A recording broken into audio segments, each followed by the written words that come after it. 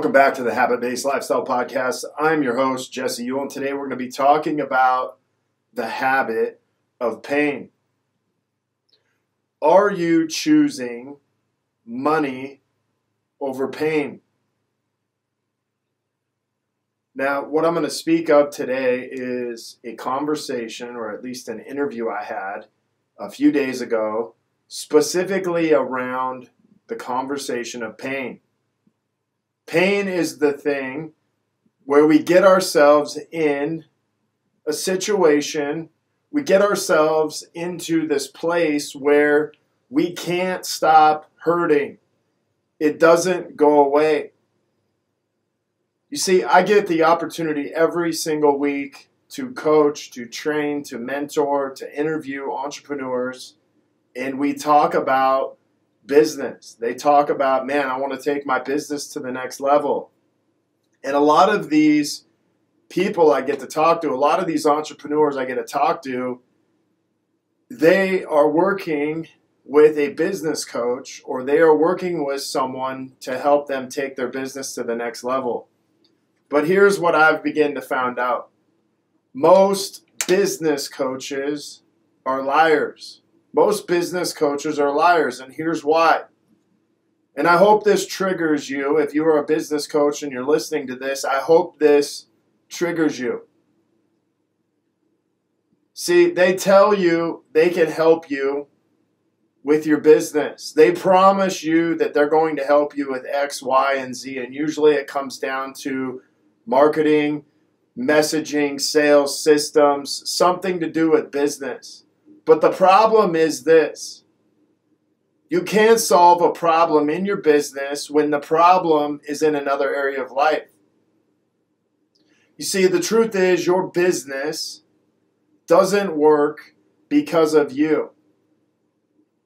And if your problem exists in another area of life, no matter how much marketing, no matter how many sales you begin to make, no matter how much tactics you begin to implement, it will not fix your business.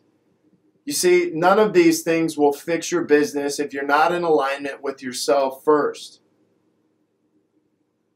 You see, if you don't believe in you, how the hell do you believe in what you're offering or what you're selling? And if your marriage isn't working, it actually carries over to your business.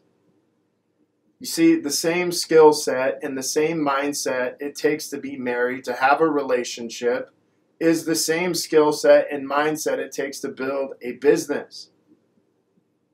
It's not that much different. In fact, it's very similar. If you can't get your wife to have sex with you, if you can't get your spouse to have sex with you, it's going to show up somewhere in your sales process and your business because it's the same strategic thinking. And here we are with people wanting to start businesses, wanting to build and create their business, yet there's people all over Facebook, people all over social media, and they're not even attracting the right person. And if you're not attracting the right person, no one's going to buy from you. But attracting the right person is about you and knowing who you're attracting. If we go one step further, if your fitness isn't working, you're going to be barely tapping into the true power of your business. And so there's these business coaches that don't talk about, hey, if you're not taking care of your energy inside of your body, inside of your fitness, inside of your nutrition, well, guess what? It's showing up inside of your business. You're not going to have the same confidence. You're not going to have the same power. It doesn't mean you can't be fat and make money. It just means that, hey, this is going to end up being an anchor at some point on your business. It means that if you are struggling in your marriage, there's going to be an anchor in your business. Either you're going to do one of two things. You're going to put all your attention on your business, and you're going to get even more disconnected from your family, or you're just not going to know how to show up for either one. And you're going to remain in pain. And then the other side of this is this: no tactics will help your business. No amount of business coaching will help your business if you're not in alignment with you. And what does that mean? If you're not in alignment with you, if you don't believe in you, in what you are selling or what you are offering, if you don't believe at your core that what you are offering, and you don't believe in you, period, you're going to see that. People are going to see through that. People will know that you won't be able to help them. And guess what? You can't speed up results in business if you have an anchor in some other area of life. And here is the reality. Most people drive all towards business and they say, listen, I'm gonna change my business and that's gonna just change everything else. But it's backwards. You can't speed up results in business with an anchor in some other area of your life. And no business coach is going to help you with that, and they're not going to expose that truth inside of you. You see, once you fix the anchor, then your business can begin to accelerate. Once you fix the anchor, then your business can accelerate. Imagine you, and you have this brand new boat. You may call the boat a business. And imagine if this brand new boat has 1, 2, or 3 anchors tied. And they're tied down. No matter how fast you push the accelerator on the boat, no matter how fast you push the accelerator on your business, i.e. business coach, no matter how much you do that, guess what's going to happen? The engine's going to blow up, or the business is going to blow up, or you're going to blow up because you are the business. And it's going to be redlining in the process of that happening. And if it redlines, guess what? You have no more business. You have no more boat. The engine blows up. And not only that, but you blow up.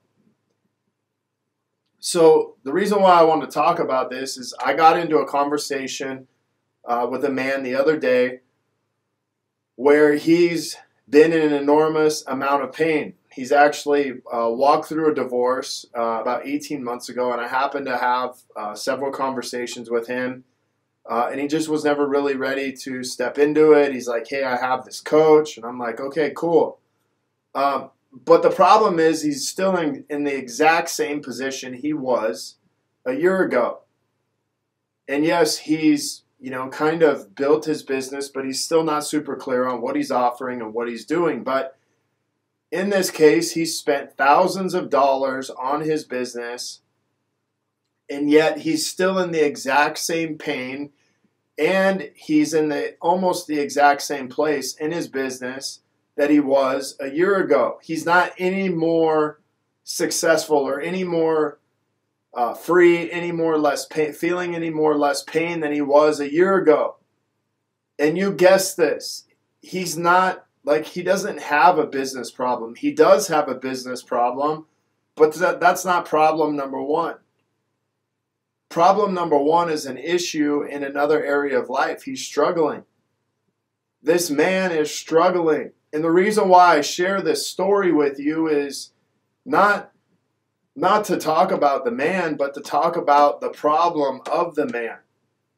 Not to put him down, but to talk to you about the problems that we have as entrepreneurs, as men, women, that if we continue to just focus on business and not fix the root of the real problem, our fruit does not change.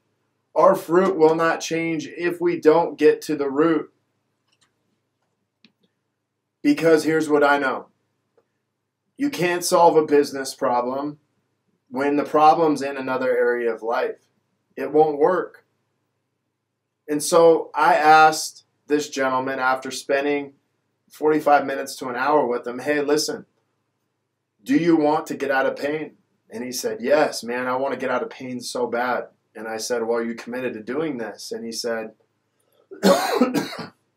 excuse me, he said, yeah, I'm committed. And I said, or are you going to keep pretending that you have a business problem and keep focusing on that? And he's like, no, I want to get out of pain. And again, are you committed to getting out of pain? And he said, yes. But he said, listen, there's still a problem. And he doesn't have the money to get out of pain. And yet, for the last year, he's continued to stay in the same pain, the same place. For the last year, his business has not changed that much. For the last year, he's felt the same way. His depression, his anxiety, all these things continue to go on. But he's choosing to do this one thing. He's choosing to do this one thing. He's choosing to stay in pain and remain the same. He's choosing to stay in pain and remain the same. And that's what pain does. Pain keeps us the exact same.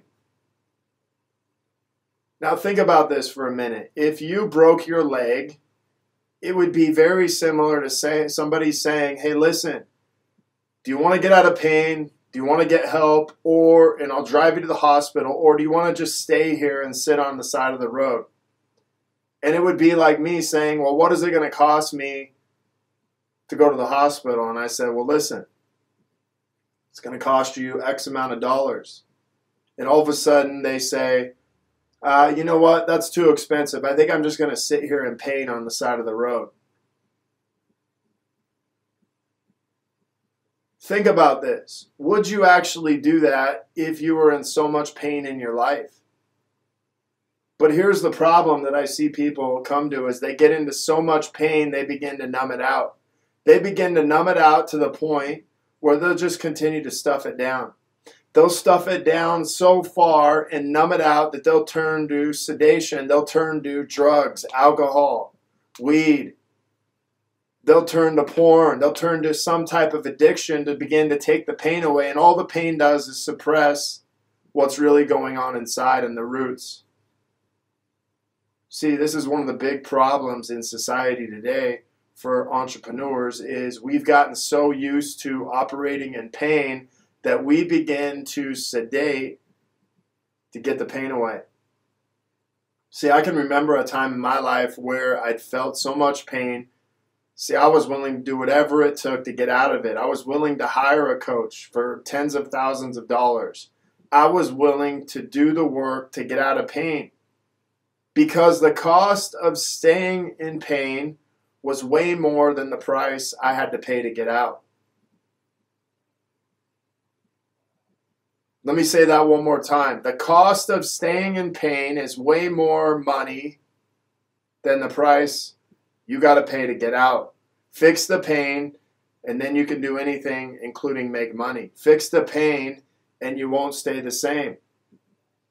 So how do you actually begin to get out of pain? If I was going to paint this out for you, number one is to become aware of the pain and the problem. That means if you're sedating on something, and trying to get rid of the pain, you're going to have to stop whatever that is that you're doing. You're going to have to stop sedating. You're going to have to stop suppressing the pain. And you're going to have to become aware of the problem and physically feel it. Feel the pain. Then you're going to have to decide how deep and how wide is this? How far back does this pain actually go? And how bad does this actually hurt? And the third part of this is you're going to have to identify the first step to take to actually get out of pain. And it's not growing your business. In fact, that's the last thing that you got to worry about. Even if you're broke, you can't grow your business being broke when you have anchors pulling you back. It just does not work.